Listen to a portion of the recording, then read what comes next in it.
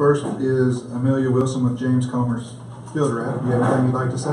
No, just thank you for having me today. If I can ever be of help, please let me know. Thank you. And then we have Jason Hassert from Rand Paul's office. Well, thank you. I enjoyed being here on Saturday night for the Bluegrass opening. I really appreciate it. Look forward to hearing the judge's comments. Thank you. Thank you. Do we have any members who have a guest with them today? Bo, do you have somebody with you? I've got the park guys with me, Jason, Mike, and Philip. Thank you all for coming. Thank you all very much for coming today. Next we'll have Shannon come up and introduce our speakers for today.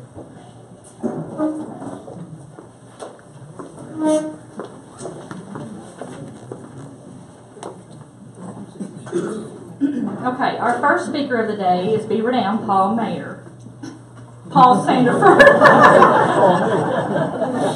I was not blessed with words. Okay, Paul is also with the Beaver Dam Tourism Commission, and he will give us a report on the upcoming events scheduled so far for 2018. Please make welcome Mayor Paul Sandefur.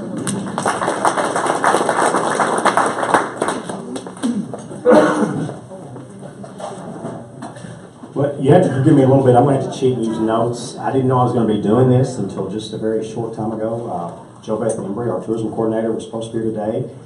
And she wants to extend her apology for not making it, but she has a little fella, I think Edison was born in October, I believe, who is fighting the flu.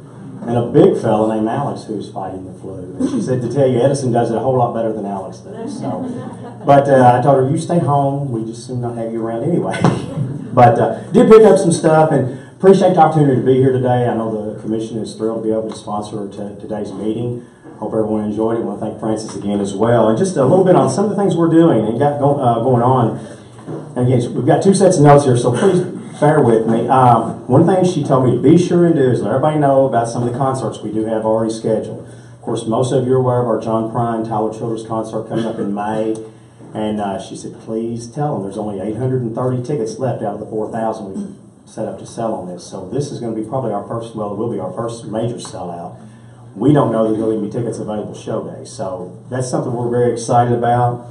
Another one where tickets are on sale, we've got the Turnpike Troubadours and Shooter Jennings, and Chris Knight will be here in August. And we've got a big 80s rock concert scheduled for July. We've got one more contract to sign on it to be able to announce, all the final lineup on it.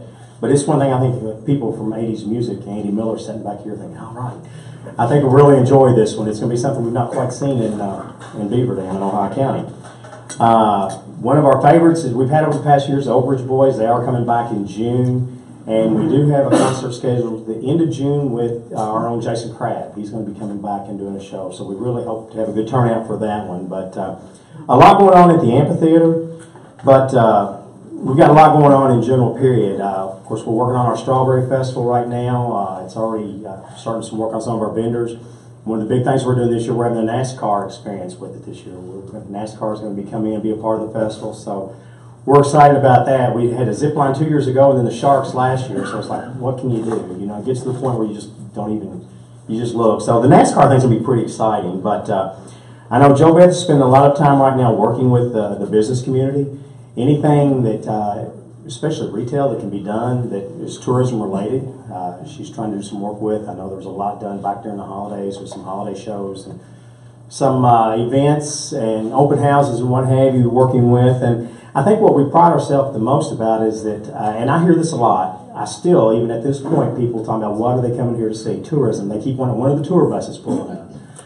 And I'm like, what you have to understand is everything we do in the name of tourism, whether it be the amphitheater, the parks, the festivals, is everything that our own local citizens can utilize every day of the week if they choose to. And we've gone beyond the borders of Beaver Dam. I know we've done some sponsorship for the events. We've done stuff from Centertown Days to Forestville Days, and about every little days in between. We did some stuff with Hartford this past year. We've done a lot of work with the Rosine Barn. We've done a lot with the Courthouse Players, the Rosine Community Park. There's just a lot of things that it's about getting it out into the community because it all comes from the community. So that's one thing we're proud of. And I'm really proud of the fact that of the money coming in, because I know I hear it's a tax. It's the restaurant tax. I realize that. But a third of it, 1/3 of it, comes from outside of Ohio County. Where else are you going to get that kind of return? Where you're getting somebody from that doesn't even live in the county paying for it. So we're excited about that. One thing we're doing right now that is a little unique, we are kind of expanding on the idea of tourism. It's part of an economic development tool we're using in the city of Beaver Dam, and we're working with retail right now. We have signed a contract with a retail consultant. This is something that started January 2nd, was our official start date with it. We've already got our first reports. I had a teleconference with them yesterday, and some information I'd just like to throw out there that really impressed me. Our population, what they call our market area for right here in Beaver Dam, is over 38,000 people. That surprised me a little bit. That's not the numbers I had. I know Grad had helped me. When I first went into office 7 years ago, I got with Joanna, and she put me with one of the interns to help kind of get some estimated numbers of the population within a 10-mile radius, 20-mile, and 30-mile. And these numbers are even higher than what we've been using all along, so that's a good thing. I always like those numbers to go up. And I asked him, I said, okay, I've got to know, how do you come up with some of this stuff? And I'm learning technology. Lee can help me with here, and Dustin, I know they're trying to drag me into the 21st century still, but the cell phone, they're pinging the cell phones. They did one round from Walmart and at the high school area and the shopping center areas out there. They did one from the downtown area and one from out on the Parkway. And he said, I can give you a list of where everybody's in town came from. I'm like, cool, that's good to know. And it's stuff we're starting to expand upon. They are doing a lot of work with on our retail as far as our preliminary gap and leakage information. I was amazed at how much money that just 38,000 people would spend in a year's time. I was disappointed in how much of it's actually spent here and how much of it leaves here. And that's some of the things we're working on right now. I know they've already developed a list. There's 17 different businesses that they're wanting to try to make some contact with, and one of them has already expressed an interest back. So we're not 30 days in yet, and some potential. May nothing come of it at all, but it's one of those things, if you don't get out and try to find something and push forward, and we know it's not going to happen, the days of sitting around waiting for it to come to you are gone. So we're getting out and hustling up a little bit. I'm also excited about what this information can provide to our local business community. You know, there's a lot of people here that say, I may be interested in starting up in a business, and if somebody's got an idea for something, call us. We'll do anything we can to help you get it off the ground. We've got a lot of the information now that might can help you decide what you want to go to. I know it can be something useful to a lot of our retail businesses we already have here. It may be an item that no one ever thought about. It's like people spending a lot of money somewhere else on this. Maybe it's something you want to add to, mix you already have. But it's something, economic development is important to the city. We just bought a half a block of buildings in downtown Beaver Dam. The old Asheville buildings is what I know them as. They're on West 2nd Street. There's 5 buildings in this area, and I've had 4 people already contact us interested in renting and want to know about getting in there and what we can do with them. One of them is very serious. So we've got some things we're doing. We look at the fact, and I appreciate the judge very much. I've heard him make on more than one occasion that Beaver Dam is part of Ohio County. We like to think we're doing our part to help Ohio County, and we like to think we're doing our part even outside of our borders we're doing to help. But if there's anything we can do for anybody, please feel free to give us a call. Call Jo Beth. She'll be the one to be able to take care of you. jemerybdtourism@gmail.com. And she can help you out. We do encourage any of you to check out our website. We do have just started a month, or not even a monthly, an electronic newsletter that will be going out, and you can sign up for it on our website, keep you abreast of all the concerts and stuff coming up, the festivals and other events coming up. Our Sounds on Second is going to have our 2nd season this year. We're looking forward to it. A lot of things happening in the community. I think it's going to make a big difference. We just walked up and down Main Street one day last week. Our city superintendent and I was walking up and down Main Street because we're getting ready to do some work on our old fire station. We're going to move our city commission meeting room out into the old fire station and it'll be available for some space, not this big, for rentals and stuff that could be available for the community. But we're just walking and said, he said, Mayor, this time next year or even this summer, you know how different all this is going to look, because we have a lot of construction on Main Street right now. The last empty building, or the only empty building we have right now that it has nothing really going on with it construction-wise, is just sold. I think that deed transferred in early January, and I know there's supposed to be construction starting in it. So if you drive through town right now and you see paper over the windows, it's not because there's nothing going on in there. It's because they're going to wait and display it all when they get it done. But Thank you again very much for the opportunity to be here. There are some items on your desk. I think Joe Beth sent some koozies, and I know Jody provided some information on the impact tourism has in our county. Like I said, we work a lot with Jody on some of their events as well. She's a huge help with ours because the two of them do intermingle, but it's something all working together. We're going to make a splash here in Ohio County, and we're going to have a good time at the same time. Nothing wrong says you can't do both. But thank you all very much. I appreciate the opportunity to be here.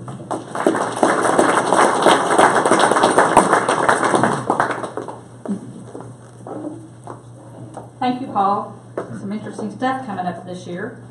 Our next speaker of the day is David Johnston, our Judge Executive. This is David's 8th time giving the State of the County address. Please make welcome David Johnston.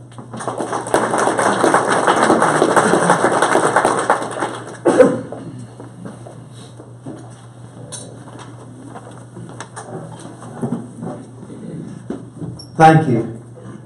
This is a pleasure. Like she says, the 8th time, and this will be only the 2nd time I've read it, but I've got a little more structured program today than I normally have. We're talking about not so much about infrastructure and those accomplishments which have been great that I've told you about in years past. This time we're going to talk about what should be important, or what we think is important to the Chamber of Commerce. And I'm going to start by saying the state of Ohio County is very good. Our budget is over $14 million for county government. We have a steady stream of revenue, which is better than most other counties around us. And we do operate as mandated on a balanced budget. Our debt capacity is $20 million, and we're only using 16% of it at this time, a little over $3 million. Ohio County is a trendsetter. I'm talking about county government in IT features. We use an online meeting system for fiscal court. The meetings are live streamed in an effort to be open about all county business. Our accounting software at the fingertips of Treasurer Ann Melton makes financial information readily available to anyone that asks for it. Ohio County government in all departments has 135 employees. We provide good pay and great benefits for those providing the services to us in Ohio County. We provide training for our employees and encourage outside training as well. And we provide incentive to any employee that completes college courses. We encourage all employees to participate in community activities. We allow employees to participate in junior achievement, volunteer fire departments, or the chamber during work time. We also encourage cooperation among departments. We call this being a part of the team. On the economic development front, OCEDA, our county's economic development arm, and Director Chase Vinson opened a state-of-the-art facility to help entrepreneurs launch their businesses and train citizens in remote jobs. This facility is downtown Hartford, and we call it the Hub. OCEDA also provided $99,000 in training for citizens to train in software development or coding.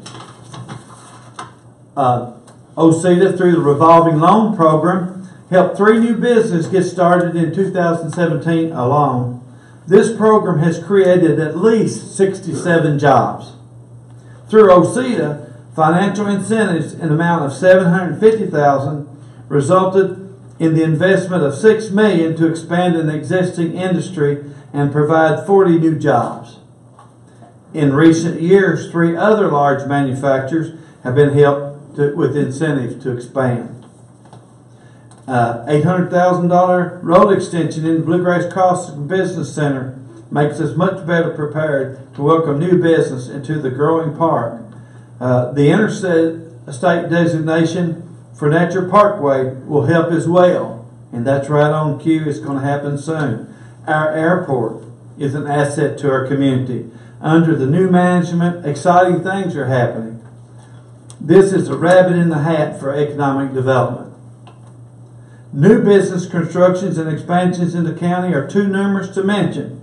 There are other prospects that are looking hard at Bluegrass Crossings now.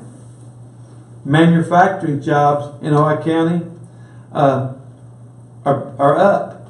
2,859 folks work in manufacturing here. This represents 39% of the workers in the county. There are many opportunities for careers in the industry here. There was 100 openings right now. For anyone that wants to go to work, they can. This, in part, is why the median income for our county has risen 11.4% in recent years to over $40,000 per year. In workforce development, early in this job, I realized that workforce development was the biggest hurdle we had to attracting new industry in our county. We brought in Kenny Autry, a professional educator with experience in county government and great knowledge of the community, to get us moving in the right direction. And with his guidance and effort, as well as the effort of many others, we're seeing that movement. We have been awarded a Work Ready in Progress certification.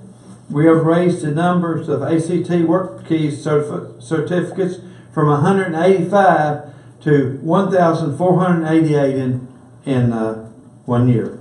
That's a great leap. We have lowered the percentage of people without a high school diploma or GED in our county from 21 to 17.5%. That's a significant drop. While seeing high school graduation jump from 88 to 94.3%, we commend our public schools for this great accomplishment. We have partners with OCTC to build a technology skill trade center by contributing $25,000. The percentage of folks with an associate degree has risen from 16.4 to 18.7%.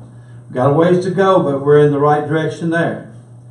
We have recognized the need for soft skill trainings.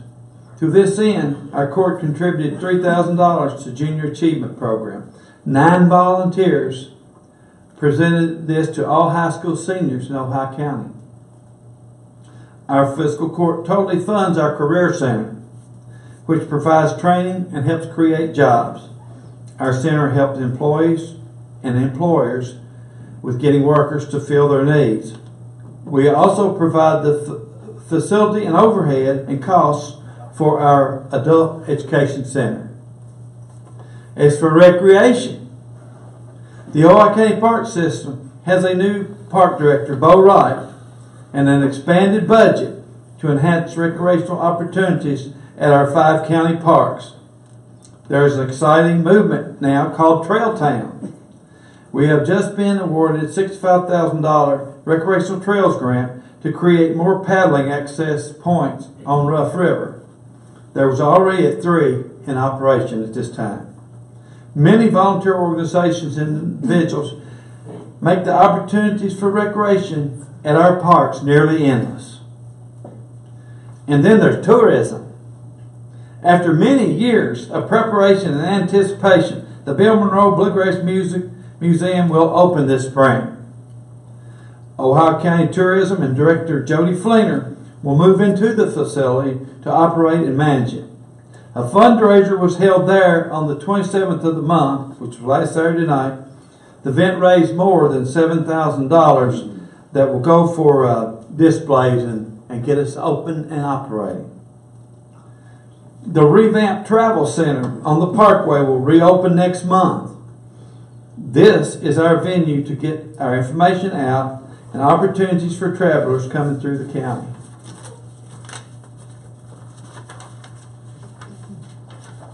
The Bill Monroe Foundation has reorganized and has the Bill Monroe Home Place open on a schedule and are doing tours. They also have plans to bring back the festival to Jerusalem Ridge. The Beaver Dam Amphitheater is such an asset to our county. They have provided the best of entertainment to our residents so we don't have to travel to go to concerts. And I already had this down before Paul said it. They also bring in many tourists to the county each year. I understand that 2018 will be the best year yet. All the festivals and community days we have draw many to our county as well. And the overall quality of life, tax rates, which is the lowest in the world, our peace and safety. We pay more per capita than any other county in the state on law enforcement. Our recreational opportunities, our improving infrastructure, which includes all the blacktop roads and bridges and all those things we built. Nearly everybody has water to their house now. When 25 years ago, that didn't seem possible. And just the pace of life. Here makes Ohio County the very best place on earth to live. And again, the state of our county is very good indeed. And I think I've got a minute for questions if anybody has any. Thank you.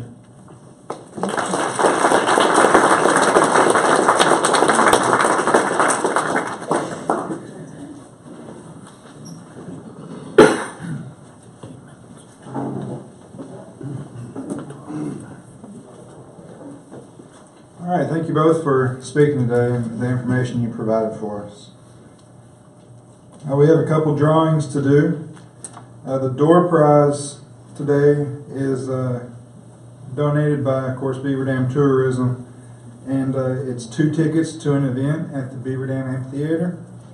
Tickets are not here, so just be sure to leave your contact information with Judy, and we'll get that information to you for the winner. So with your red ticket, ticket number 608470. All right, we've got our winner. Just stop and see Judy on your way out, and she'll be sure to get you those tickets. Okay. Our business in the spotlight is Amy Nonweiler from United Way. You knew I was going to mispronounce it. Be sure to get Judy your information with United Way, and we'll be sure to include you in our email and PowerPoint presentation. Thanks for saving me there, by the way. We have some announcements before we dismiss. Mark your calendar for the events coming up. Tonight at 6 p.m. the OC Monitor is hosting a Writing About Your Community, and that is again tonight at 6 p.m. at the Ohio County Library. Annex. Okay, thank you. Ohio County Library Annex, 6 p.m. Sunday, February 11th, the Western Kentucky Botanical Garden brunch is from 10:30 to 1, and that's 25 Carter Road in Owensboro. Also from February 11th through February 18th, the annual orchid show and sale will be going on.